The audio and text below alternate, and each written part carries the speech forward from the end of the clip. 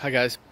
So I was just about to go skate, and I'm walking out of the hostel where I'm staying at, and I see this beautiful big tree, which through my experience I know is a leguminous tree, and they produce pods, and indeed they do.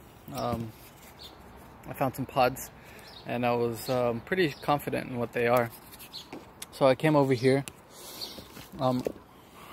The understory is picked, but up top it's full, and I'll probably change clothes and climb it later.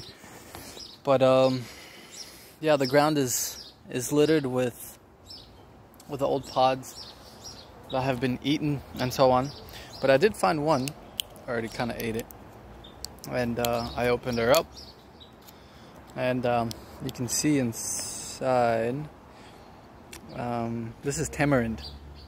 Quite sour, tangy, sort of sweet, but delicious. So, I kind of need 2 hands for this bite. It's delicious. I might climb the tree and collect a bunch and shoot another video later. Have a good day.